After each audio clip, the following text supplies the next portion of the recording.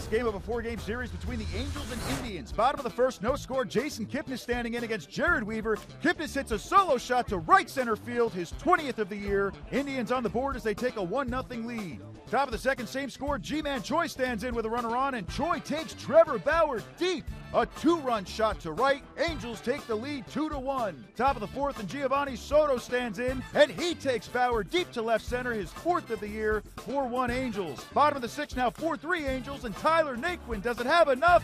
No! Jose Ramirez scores from second, and what looked like a win for the Angels may slowly be fading away. Next batter is Abraham Almonte. He stands in against Jose Valdez. Almonte singles to left center. Naquin scores. Indians have the lead. Top of the eighth, Andrew Miller strikes out Albert Pujols, and Pujols ejected for arguing balls and strikes. His 7th career ejection. Cleveland would win this one 5-4.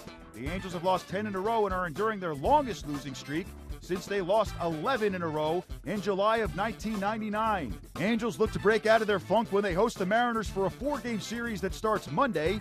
Same day, Indians will host a 1-game matchup against the Red Sox.